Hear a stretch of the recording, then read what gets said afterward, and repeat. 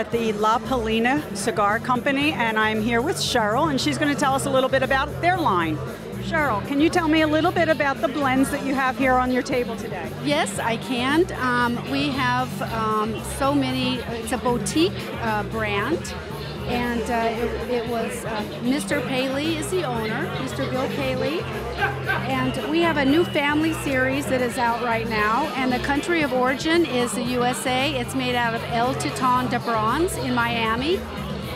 Fabulous construction. That's who also makes our Mr. Sam and our Goldie.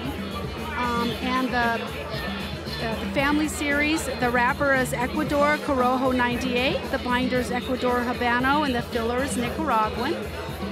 Then we have the brand new red label, which has actually taken the cigar world by storm. We brought it out for the big trade show in New Orleans, IPCPR, and we actually can hardly keep it in stock. I mean, Okay, continue talking. Okay, so the red label is my new favorite cigar of all time. The country of origin is Dominican Republic. And the wrapper is Ecuador Habano, which gives it that little bit of spice. It's actually a mild to medium cigar, but the spice is amazing. And when you smoke the new red label, it's a different cigar throughout the entire smoke. And it has such a fabulous finish. I'm just amazed, as is everyone else, because people call it at me every day asking for the new red label, even though it's just hitting the shelves now. Now, which cigar did you give our cameraman Denny to try? Denny, did I give you the black label? And the black label, he loved this. Yes, he was very happy with it. That's one of our best sellers. The black label pairs very well with the red label. In the humidor, it's the red label, the black label plays off each other. The red label again being the mild. The black label's a full body.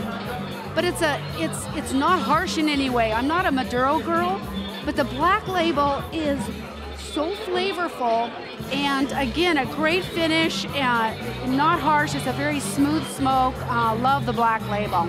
And I knew you'd like the black label, so that's why I wanted you to try it. You know, a lot of people don't, and obviously people who smoked for years and have their own humidors and are used to it know that there are certain cigars that you shouldn't put in the same humidor, but a lot of people, especially new smokers, don't realize that some sticks that you put together, they'll take the other flavors or you know, they don't mix well. And when you're saying that those two blend well together, that's what made me think that we should mention that every once in a while.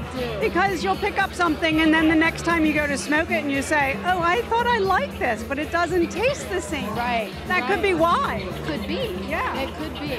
So it is a little tip for the newbie smokers. That yes, definitely. Keep another little box for those, you know, cigars, especially the infused or flavored ones, because they'll really change your humidor. Yes, and we don't have the flavored or infused cigars. But if you stick a couple in your box, they'll definitely change your cigars. Absolutely. And I do have to give a mention to my go-to everyday cigar, which is a Mr. Sam. Fabulous, fabulous smoke. It just is, it's a very mellow cigar. The country of origin is USA, made with the Goldies in the family series out of El Titan de Bronze in Miami.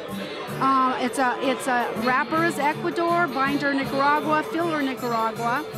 And everyone says it's like a medium to full, but to my palate, it's definitely a mild to medium. It's just a very nice cigar. I love the Mr. Sam, and unlike the new red label, that you enjoy a different cigar throughout the entire smoke. For me, the Mr. Sam, it just has this lovely mellow, just a very mellow flavor and smoke from beginning to end. So I love the Mr. Sam.